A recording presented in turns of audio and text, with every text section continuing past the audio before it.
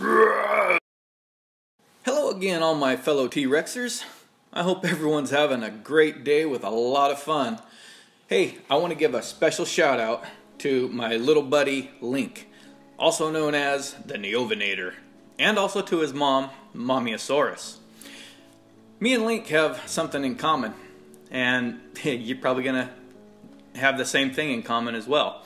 Our favorite dinosaur is, you guessed it, the T-Rex. You know, it's pretty fitting since we're both T-Rexers.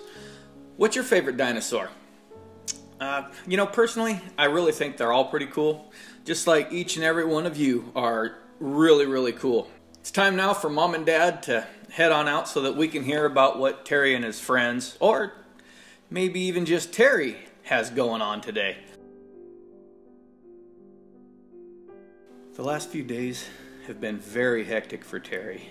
He had a test at school that made him really nervous. There was some repair work going on at his house that created a lot of racket, just a lot of noise.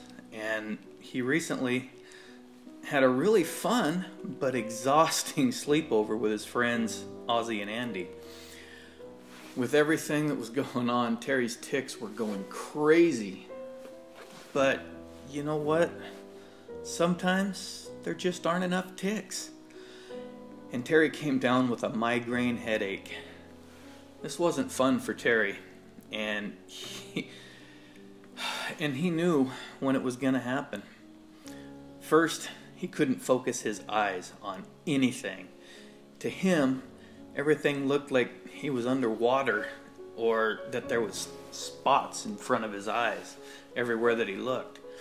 It almost looked like he was looking through his fingers and had things blocking his vision. Right before his eyes went back to normal, Terry started to feel sick to his stomach. Oh, he had to run to the bathroom because he was afraid he was going to throw up. Sometimes he does, sometimes he doesn't. But he would rather just be safe than sorry. He doesn't want to risk it. When his eyes finally cleared up, Terry started to feel the pressure and the pain building in his head. Light, it only makes things stronger. That's why I got the lights out here, because I don't want to hurt him at all. Oh, so you know what? Terry did all he could to shield his eyes from the light, whether it's blocking him when he's walking out in the sun or whatever he has to do. Sometimes when Terry has his migraines, he even has a difficult time talking. He can't form the words that he wants to say, and it sounds like he's speaking in a different language. The signals from his brain to his mouth just aren't working right, and he may be saying, "Have a good day," and it comes out to and he doesn't even know what he says, what's coming out of his mouth. And that gets scary for Terry and even the people around him. They're really concerned about him. Well, when this happened to Terry, he was at school, so he asked if he could go see the nurse. And she let him lay down on the cot that's in her office, and she turned off the lights so Terry could try and relax. Then she did like a good nurse does, and she called Terry's mom and told her that Terry needed to go home. So when Terry got home, oh my goodness, he went straight to bed. He did not feel like eating or playing or anything. The only thing he wanted to do was close his eyes and go to sleep. But you know what? When Terry woke up, his headache was gone. And he was back to being himself, tics and all. He was actually happy to have his tics back. He was very relieved that the migraine was gone. And Terry wishes that he never had them, because they take away from the time that he could be doing other things like playing with his friends. I mean, that's what life's about, isn't it?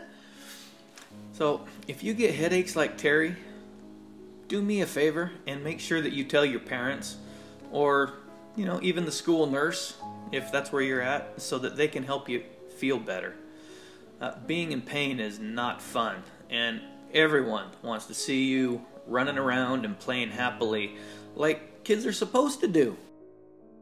Studies have shown that people with Tourette syndrome suffer migraines approximately 4 times as more often than those without Tourette's.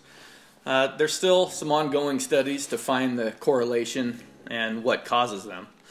If your child suffers from migraines along with Tourette's, please talk to your doctor so that they can help provide information and possibly even prescribe some medication that will help ease the symptoms.